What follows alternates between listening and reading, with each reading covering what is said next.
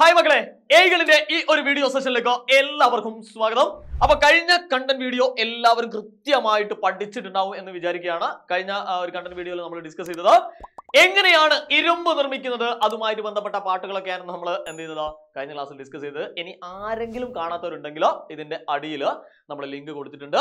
Okay, അപ്പോൾ ഇന്ന് നമ്മൾ ഡിസ്കസ് ചെയ്യാൻ പോകുന്നത് പ്രൊഡക്ഷൻ ഓഫ് അലൂമിനിയം. നമ്മൾ പറഞ്ഞിട്ടുണ്ട് നമ്മൾ നാലാമത്തെ ചാപ്റ്ററിലെ ഏറ്റവും കനം കൂടിയ രണ്ട് പ്രധാനപ്പെട്ട ടോപ്പിക്കുകളാണ്. ഒന്ന് ഇരുമ്പ് നിർമ്മാണവും രണ്ടാമത്തേത് അലൂമിനിയം നിർമ്മാണവും.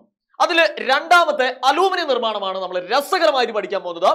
എങ്ങനെയാണ് അത് എക്സാമിന് വരിക, എക്സാമിന് ഏതൊക്കെ ഭാഗത്ത് നിന്ന് വരുന്നു എന്നുള്ള കാര്യങ്ങളൊക്കെ വളരെ ചിട്ടയോടുകൂടി നമ്മൾ എന്ത് ചെയ്യാൻ പോവാണ്, പഠിക്കാൻ പോവാണ്. ഏതായാലും നമുക്ക് കാര്യത്തിൽ കിടക്കാം. അതിനു മുമ്പേ അലൂമിനിയം നിർമ്മാണം എന്ന് പറഞ്ഞിരിക്കുന്ന ഈ ഒരു പ്രോസസ്സ് അല്ലെങ്കിൽ പിന്നെ നമ്മളെ പ്രൊഡക്ഷൻ ഓഫ് അലൂമിനിയം മറ്റൊരു പേരിലും അറിയപ്പെടുന്നുണ്ട് എന്നുള്ള കാര്യമാണ് നിങ്ങൾ ആദ്യം മനസ്സിലാക്കേണ്ടത്. ഒന്നുമില്ല, ജസ്റ്റ് ആ പേരൊന്ന് പഠിച്ചു നോക്കുക. ഹാൾ ഹെറാൾട്ട് പ്രോസസ് എന്നാണ്. ഹാൾ ഹെറാൾട്ട് പ്രോസസ്, മലയാളത്തിൽ നമ്മൾ ഹാൾ ഹെറാൾട്ട് പ്രക്രിയ എന്ന് നമ്മൾ വിളിക്കുന്നു. ഓക്കെ, അപ്പൊ ഇത് എന്ന് പറഞ്ഞു കഴിഞ്ഞാലും മക്കൾ എന്ന് മനസ്സിലാക്കണം, അത് അലൂമിനിയം നിർമ്മാണവുമായിട്ട് ബന്ധപ്പെട്ട് തന്നെയാണ്. രണ്ടും ഒരേ പേര് തന്നെയാണ്. അപ്പൊ നിങ്ങൾ ചോദിക്കും, സാർ ഇതെന്താണ്? രണ്ട് സയന്റിസ്റ്റുകളുടെ പേര് കൂട്ടി വെച്ചതാണ് കേട്ടോ. ഒന്ന് ചാൾസ് മാർട്ടിൻ ഹാൾ എന്ന് പറഞ്ഞിരിക്കുന്ന സയന്റിസ്റ്റും മറ്റൊന്ന് പോൾ ഹെറാൾട്ട് എന്ന് പറഞ്ഞിരിക്കുന്ന സയന്റിസ്റ്റും. ഇവർ രണ്ടും കൂടി ചേർന്നിട്ടാണ് അലൂമിനിയം നിർമ്മാണത്തിന്റെ എല്ലാ കാര്യങ്ങളും വിശദാംശങ്ങളും ഒക്കെ നമുക്ക് വേണ്ടി തന്നത്. അപ്പൊ അവരുടെ പേര് തന്നെ ഈ പ്രോസസ്സ് അറിയപ്പെടുന്നു എന്ന് മാത്രമേ ഉള്ളൂ. റെഡിയാണല്ലോ? ഇനി അലൂമിനിയം നിർമ്മാണം എങ്ങനെയാണ്, അത് വളരെ സിമ്പിൾ ആയിട്ട് നമ്മൾ എന്ത് ചെയ്യാൻ പോവാണ്, പഠിക്കാൻ പോവാണ്. വളരെ സിമ്പിൾ ആയിട്ട് നമ്മൾ എന്ത് ചെയ്യാൻ പോവാണ്, പഠിക്കാൻ പോവാണ്. ഇപ്പൊ രണ്ട് രീതിയിലാണ് അലൂമിനിയം നിർമ്മാണം നടക്കുന്നത്. അതിൽ ഒന്നാമത്തെ രീതിയാണ് ഏത്, പ്രൊഡക്ഷൻ ഓഫ് അലൂമിന എന്ന് പറഞ്ഞിരിക്കുന്ന ഒന്നാമത്തെ പ്രോസസ്സ് അഥവാ അലൂമിന നിർമ്മാണം. റെഡിയാണല്ലോ മക്കളെ? രണ്ടാമതായിട്ട് വരുന്നതാണ് ഇലക്ട്രോലൈറ്റിക് മെത്തേഡ് അല്ലെങ്കിൽ വൈദ്യുത വിശ്ലേഷണ രീതി. ഈ രണ്ട് രീതിയും മക്കൾ എന്ത് ചെയ്യണം, കൃത്യമായിട്ടൊന്ന് പഠിച്ചേക്കണം. രണ്ട് രീതിയിലാണ് ഇത് നടത്തുന്നത്. ഞാൻ ഒന്നുകൂടി വിശദീകരിച്ച് പറഞ്ഞാൽ, ഇവിടെ നമ്മൾ അലൂമിനിയം ഉണ്ടാക്കും അല്ലെ, അലൂമിനിയം ഉണ്ടാക്കും. ആ അലൂമിനെ നമ്മൾ എന്ത് ചെയ്യുന്നു, വൈദ്യുത വിശ്ലേഷണം നടത്തുന്നു അഥവാ ഇലക്ട്രോളിസിസ് നടത്തി കഴിഞ്ഞാൽ നമുക്ക് എന്ത് കിട്ടി, അലൂമിനിയം കിട്ടി.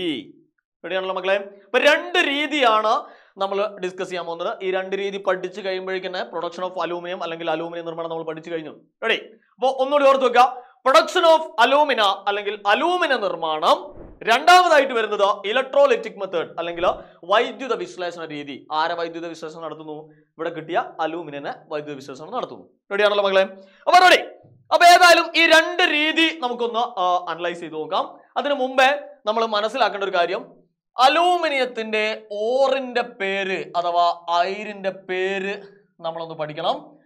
Al2O3 2H2O. മറന്നു പോകരുത് മക്കളെ. ഇതിനെയാണ് നമ്മൾ ബോക്സൈറ്റ് എന്ന് പറയുന്നത്.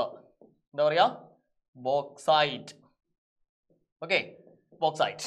അപ്പോ അലൂമിനിയുടെ ഓറ് അല്ലെങ്കിൽ അയിര് ആര് എന്ന് ചോദിച്ചു കഴിഞ്ഞാൽ നമുക്ക് ഒരൊറ്റ ഉത്തരവേ ഉള്ളൂ, that is Al2O3 2H2O അല്ലെ? ഇതിനെയാണ് നമ്മൾ എന്ത് വിളിക്കുന്നത്, ബോക്സൈറ്റ് എന്ന് പറയുന്നത്. കഴിഞ്ഞ കണ്ടന്റ് വീഡിയോയിൽ നമ്മൾ ഡിസ്കസ് ചെയ്തിരുന്നു ഇരുമ്പിന്റെ അയിര് അല്ലെങ്കിൽ ഇരുമ്പിന്റെ ഓർ ആരാന്ന് ചോദിച്ചു കഴിഞ്ഞാൽ നമുക്ക് ഒരു ഉത്തരമുണ്ട്. അതിന്റെ പേരാണ് ഹേമറ്റൈറ്റ് അല്ലെങ്കിൽ Fe2O3 എന്ന് പറയുന്നത്. റെഡിയാണല്ലോ? അപ്പോ അലൂമിനിയത്തിന്റെ ഓർ ആരെന്ന് ചോദിച്ചു കഴിഞ്ഞാൽ ചാടിക്കേറി മക്കൾ പറയണം അതിന്റെ ഉത്തരം Al2O3 2H2O. ഇതിനെയാണ് നമ്മൾ എന്ത് പറയുന്നത്, ബോക്സൈറ്റ് എന്ന് നമ്മൾ വിളിക്കുന്നത്. റെഡിയല്ലേ?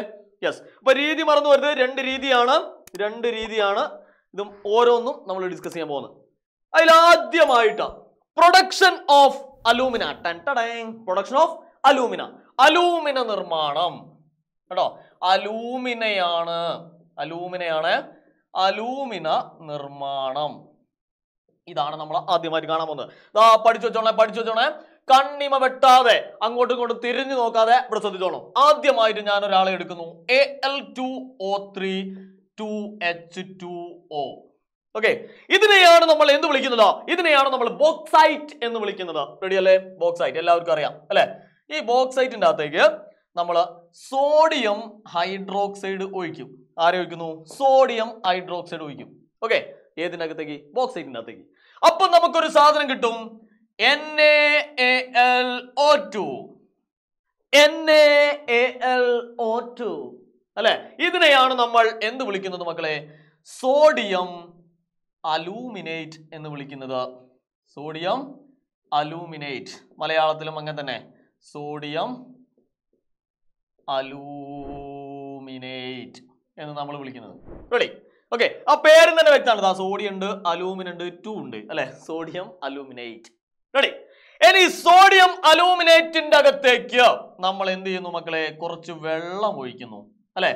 അപ്പൊ എന്താ കിട്ടുക അറിയോ?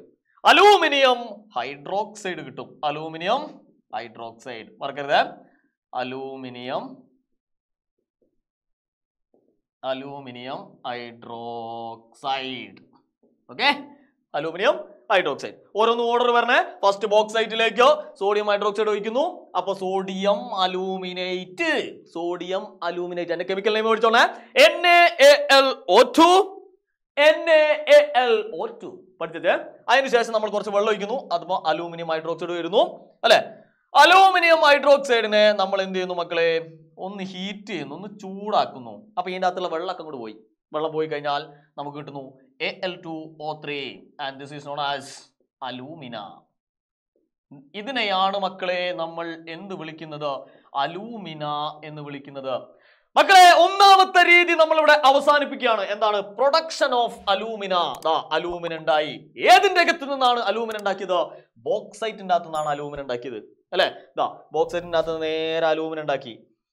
അപ്പോ ഇവിടെ എന്ത് പഠിക്കണം എന്നാണ് ഞാൻ പറയാൻ പോകുന്നത്. എന്ത് പഠിക്കണം എന്ന് പറഞ്ഞു കഴിഞ്ഞാൽ ഇതിന്റെ കെമിക്കൽ നെയിം കറക്റ്റ് എഴുതി തന്നെ പഠിക്കണം. ഞാൻ എഴുതി പഠിക്കാൻ പറയുന്ന കാര്യം നിങ്ങൾ എഴുതി പഠിക്കണം കേട്ടോ. എന്നാലേ നമുക്ക് പരീക്ഷയ്ക്ക് എന്ത് ചെയ്യും? അത് ഓർമ്മിക്കാനാവും. ഓക്കെ, ഒരു പ്രാവശ്യം എഴുതുന്നത് 5ഓ 10ഓ പ്രാവശ്യം വായിക്കുന്നതിന് സമമാണെന്നുള്ള കാര്യം മക്കള് മറന്നു പോകരുത്. അപ്പൊ ഈ ഓർഡർ പഠിച്ചു വെക്കുക. ആദ്യം ഒന്നുകൂടി ഞാൻ പറയണേ. ആദ്യം ബോക്സൈറ്റ് ഉണ്ട്. ബോക്സൈറ്റിന്റെ അകത്തേക്ക് സോഡിയം ഹൈഡ്രോക്സൈഡ് ഒഴിക്കുന്നു. അപ്പൊ സോഡിയം അലൂമിനേറ്റ് ഉണ്ടാവുന്നു. ആ സോഡിയം അലൂമിനേറ്റിനകത്തേക്ക് വെള്ളം ഒഴിക്കുന്നു. അപ്പോൾ അലൂമിനിയം ഹൈഡ്രോക്സൈഡ്. എവിടെയെങ്കിലും ഹൈഡ്രോക്സൈഡ് എന്ന് കേട്ട് കഴിഞ്ഞാൽ അതിന്റെ അകത്ത് വെള്ളം ഉണ്ട് കേട്ടോ. ഇനി ഒന്ന് ഹീറ്റ് ചെയ്ത് കഴിഞ്ഞാൽ നമുക്ക് കിട്ടുന്നു Al2O3 കേട്ടോ. ഇതൊന്ന് ശ്രദ്ധിക്കണേ. Al2O3 2H2O എന്ന് പറഞ്ഞാൽ ബോക്സൈറ്റും അതിന് വെള്ളം കൊണ്ട് ഒഴിവായി കഴിഞ്ഞാൽ അലൂമിനിയായി കേട്ടല്ലോ. അപ്പൊ നമ്മുടെ കയ്യിൽ ഇപ്പൊ എന്തുണ്ട് മക്കളെ? എന്തുണ്ട്? ഇപ്പൊ നമ്മുടെ കയ്യിൽ അലൂമിനയുണ്ട്. എന്തുണ്ട്? അലൂമിന കേട്ടോ. ഈ അലൂമിനയെ നമ്മൾ എന്ത് ചെയ്യുന്നു? ഇലക്ട്രോളിസിസ് നടത്തുന്നു. വൈദ്യുത വിശ്ലേഷണം നടത്തിയിട്ടാണ് നമ്മൾ അലൂമിന ഉണ്ടാക്കാൻ പോകുന്നത്. ഇനി അതുകൂടി കഴിഞ്ഞാൽ അലൂമിനിയം കഴിഞ്ഞു. അപ്പൊ നമ്മുടെ കയ്യിൽ ഇപ്പൊ എന്താ ഉള്ളത്? നമ്മുടെ കയ്യിൽ എന്താ? അടിപൊളി അലൂമിനിയം. അലൂമിന ഉണ്ട്. അലൂമിന കേട്ടോ. അവിടെ ഉണ്ട്. ഇനി അലൂമിനെ നമ്മൾ കൊണ്ടുപോവുകയാണ്. ഓഹോയ് എന്തിനു കൊണ്ടുപോവുകയാണ്? വൈദ്യുത വിശ്ലേഷണം നടത്താൻ അഥവാ ഇലക്ട്രോളിസിസ് നടത്താൻ വേണ്ടിയിട്ടാണ്. റെഡി? അപ്പൊ നമ്മൾ എന്ത് ചെയ്യണം? ഈ Al2O3ന്റെ പേരെന്തായിരുന്നു മക്കളെ? അലൂമിന. മക്കളെ, ഈ അലൂമിനയ്ക്ക് ഒരു പ്രത്യേകത ഉണ്ട്. എന്താണെന്നറിയോ പ്രത്യേകത? അലൂമിനയ്ക്ക് ഹൈ മെൽറ്റിംഗ് പോയിന്റ് ആണ്. High melting point. നോക്കിക്കോളേ. High melting point അല്ലെ? High melting point. അതിനെയാണ് നമ്മൾ ഉയർന്ന ദ്രവണാങ്കം എന്ന് പറയുന്നത്. ഉയർന്ന ദ്രവണാങ്കം. മക്കളെ, അലൂമിനയ്ക്ക് ഹൈ മെൽറ്റിംഗ് പോയിന്റ് അല്ലെങ്കിൽ ഉയർന്ന ദ്രവണാങ്കം എന്ന് പറഞ്ഞാൽ അതിന്റെ അർത്ഥം എന്താ? ഇതെത്ര ചൂടാക്കിയാലും എന്ത് ചെയ്യൂല? ഉരുകൂല, മെൽറ്റ് ചെയ്യൂല. നമുക്ക് ഈ Al2O3 അകത്തുനിന്ന് O3 ആയിട്ട് പോകണം, എന്നാലേ നമുക്ക് അലൂമിനിയം കിട്ടൂ. നമ്മളെ പരിപാടി ഇപ്പൊ എന്താ? അലൂമിനിയം ഉണ്ടാക്കുന്നല്ലേ പരിപാടി. അപ്പോ ഈ അലൂമിനയെ നമ്മൾ എത്ര ഉരുക്കി കഴിഞ്ഞാലും എന്ത് ചെയ്യൂല? ഇതിന്റെ അകത്ത് ഓക്സിജൻ ആയിട്ട് പോല. അപ്പൊ എന്ത് ചെയ്യുന്നറിയോ? ഇതിന്റെ അകത്തേക്ക് നമ്മൾ ഒരു സാധനം അങ്ങോട്ട് ചേർക്കും. അപ്പൊ മൂപ്പര മെൽറ്റിംഗ് പോയിന്റ് സുരുസുരു എന്ന് പറഞ്ഞാൽ എന്ത് ചെയ്യും? കുറയും. ആ കുറയ്ക്കാൻ വേണ്ടി ഉപയോഗിക്കുന്ന ആളെയാണ് നമ്മൾ ക്രയോലൈറ്റ് എന്ന് പറയുന്നത്. മറന്നു പോയത് മക്കളെ. എന്താണ് വിളിക്കുക? ക്രയോലൈറ്റ്. അപ്പൊ ഇവിടെ നിന്ന് ആദ്യത്തെ ക്വസ്റ്റ്യൻ, എന്തിനു വേണ്ടിയിട്ടാണ് അലൂമിനയുടെ അകത്തേക്ക് ക്രയോലൈറ്റ് ഒഴിക്കുന്നത് എന്ന് ചോദിക്കും. എന്തിനാണ്? To reduce melting point. എന്തിനാണ്? ദ്രവണാങ്കം കുറയ്ക്കാനാണ് ക്രയോലൈറ്റ്. അപ്പൊ ഇയാളെ മറന്നു പോരുത് കേട്ടോ. എന്തിനാണ് ക്രയോലൈറ്റ് ഇരുന്നത്? ഇതിന്റെ ദ്രവണാങ്കം കുറയ്ക്കുക അല്ലെങ്കിൽ മെൽറ്റിംഗ് പോയിന്റ് കുറയ്ക്കാൻ വേണ്ടിയിട്ടാണ്. മെൽറ്റിംഗ് പോയിന്റ് കുറച്ചാലേ ഉരുകി അതിൻ്റെ അകത്ത് അലൂമിനിയം കിട്ടൂ. ഉയർന്ന മെൽറ്റിംഗ് പോയിന്റ് ആണെങ്കിൽ നമ്മൾ എത്ര ചൂടാക്കിയാലും എന്ത് ചെയ്യൂല? ഉരുകൂല. റെഡിയാണല്ലോ? അപ്പൊ ഇത് കൃത്യമായി പഠിക്കാം. നമ്മൾ ഈറ്റ കുറച്ച് ക്രയോലൈറ്റ് എടുത്ത് നമ്മൾ അലൂമിനിയന്റെ അക്കത്ത് അവിടേക്ക് ഇടും. അപ്പൊ മൂപ്പര് ഉരുകാൻ തുടങ്ങും. മനസ്സിലായല്ലോ? അപ്പൊ ക്രയോലൈറ്റുമായിട്ട് അലൂമിനിയം കൂടെ മിക്സ് ചെയ്യും. Okay, ready? അപ്പൊ ഇനി നമ്മൾ അലൂമിനയെ നമ്മൾ എന്ത് ചെയ്യാൻ പോവാണ്? ഇലക്ട്രോളിസിസ് നടത്താൻ പോവാണ്. ഇതാ കണ്ടോളി, ഇലക്ട്രോളിസിസ് നടത്താൻ പോവാണ്. വാ, അടിപൊളി ഒരു ചിത്രം ഉണ്ട് ഇവിടെ. ഇതാ ഇലക്ട്രോലിറ്റിക് മെത്തേഡ്. ഇതിനെയാണ് നമ്മൾ വൈദ്യുത വിശ്ലേഷണ രീതി എന്ന് നമ്മൾ വിളിക്കുന്നത്. വൈദ്യുത വിശ്ലേഷണ രീതി എന്ന് വിളിക്കുന്നത്. ഓക്കെ, അപ്പൊ ഇതിന്റെ ചിത്രം ഞാൻ കൃത്യമായിട്ടൊന്ന് പറഞ്ഞുതരാം. അടിപൊളി ഒരു ടാങ്ക് ആണ്. ഞാൻ ഇവിടെ ഒരു ടാങ്ക് വരയ്ക്കുന്നു. ശ്രദ്ധിച്ച് കേട്ടോളാം മക്കളെ. അടിപൊളി ഒരു ടാങ്ക്, ഒരു പൈപ്പ് ഒക്കെ ഉണ്ട്. ഓക്കെ, അതായത് ഈ ചിത്രം തന്നെയാണ് കേട്ടോ. ഞാൻ നമ്മളേതായ രീതിയിലൊന്ന് വരയ്ക്കുകയാണ്. റെഡി? ഓക്കെ, നല്ല അടിപൊളി ഒരു ടാങ്ക്. ഈ ടാങ്കിന്റെ ഉള്ളില് ഒന്ന് ലൈൻ ചെയ്തിട്ടുണ്ട്.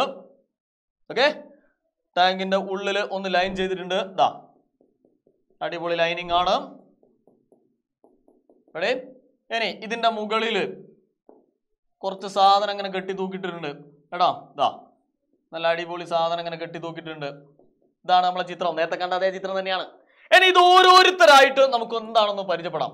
നമുക്കറിയാം വൈദ്യുത വിശ്ലേഷണ രീതി അല്ലെങ്കിൽ ഇലക്ട്രോളിസിസ് എന്ന് പറയുമ്പോൾ അതിൻ്റെ അകത്ത് ആനോഡ് ഉണ്ടാവണം, കാഥോഡ് ഉണ്ടാവണം, ഇലക്ട്രോലൈറ്റും ഉണ്ടാവണം. ഈ മൂന്നെണ്ണം നമ്മൾ മൂന്നാമത്തെ പാഠത്ത് പഠിച്ചിട്ടുണ്ട് അല്ലെ. ഇലക്ട്രോളിസിസ് എന്ന് കേൾക്കുമ്പോൾ നമ്മുടെ മനസ്സിലേക്ക് ആനോഡ്, കാഥോഡ്, ഇലക്ട്രോലൈറ്റ്, ഈ മൂന്ന് കാര്യങ്ങൾ ഓർമ്മ വരണം. അപ്പൊ നിങ്ങൾ ചോദിക്കും, സാർ ഇതിൽ ആനോഡ് ആര്? മക്കളെ പിടിച്ചോളി, ഇതാണ് ആനോഡ് അല്ലെ. പോസിറ്റീവ് ചാർജ് ഉള്ള ആള് ആനോഡ്. അങ്ങനെയാണെങ്കിൽ കാഥോഡ് ആരെന്ന് ചോദിച്ചു കഴിയുമ്പോൾ ഈ പച്ച ലൈൻ ഇട്ട ടാങ്കിന്റെ ഉൾവശത്തിനെയാണ് നമ്മൾ എന്ത് വിളിക്കുന്നത്? കാഥോഡ് എന്ന് വിളിക്കുന്നത്. നെഗറ്റീവ് ചാർജ് അല്ലേ, ആണല്ലോ മക്കളെ. ഇനി ഇതിൻ്റെ അകത്ത് വെള്ളം പോലുള്ള ഒരു സാധനം ഉണ്ടാവും അല്ലെ. നല്ല അടിപൊളി വെള്ളം പോലുള്ള ഒരു സാധനം ഉണ്ടാവും അല്ലെ. ഇലക്ട്രോലൈറ്റ് എന്നാ പറയാ. ആരാ മക്കളെ ഇലക്ട്രോലൈറ്റ് ആയിട്ട് എടുക്കുന്നത്? ഇലക്ട്രോലൈറ്റ് ആയിട്ട് നേരത്തെ നമ്മൾ എടുത്തു, രണ്ടാൾക്കാർ നമ്മൾ എടുത്തിട്ടുണ്ട്. അലൂമിന പ്ലസ് ക്രയോലൈറ്റ്, ഒരു വെള്ളം പോലത്തെ സാധനം അങ്ങനെ എടുത്തു വെച്ചിട്ടുണ്ട്. Alumina plus cryolite. ഓക്കെ, അലൂമിനയും അതേപോലെ തന്നെ ക്രയോലൈറ്റും കൂടിയും മിക്സ് ചെയ്തിട്ട് നമ്മൾ ഇലക്ട്രോലൈറ്റ് എടുത്ത് കേട്ടോ. അപ്പൊ പഠിച്ചു വെച്ചോളണം, ആര് ആനോഡ്, ആര് കാഥോഡ്, ആര് ഇലക്ട്രോലൈറ്റ്. ആനോഡായിട്ട് എടുത്തത് കാർബൺ റോഡുകളാണ്. ഇതാ ഇവിടെ തൂക്കിയിട്ടിരിക്കുന്ന ഈ സാധനമാണ് ആനോഡ്. ആരാണ് കാഥോഡ്? ഈ ടാങ്കിന്റെ ഉൾവശാണ്. ഇതും കാർബൺ തന്നെയാണ് കേട്ടോ, കാർബൺ തന്നെയാണ്. ഇനി ഇലക്ട്രോലൈറ്റ് ആരാന്ന് ചോദിച്ചു കഴിഞ്ഞാൽ അതിന് ഉത്തരം ആരാണ്? ഇതാണ് ഇലക്ട്രോലൈറ്റ്.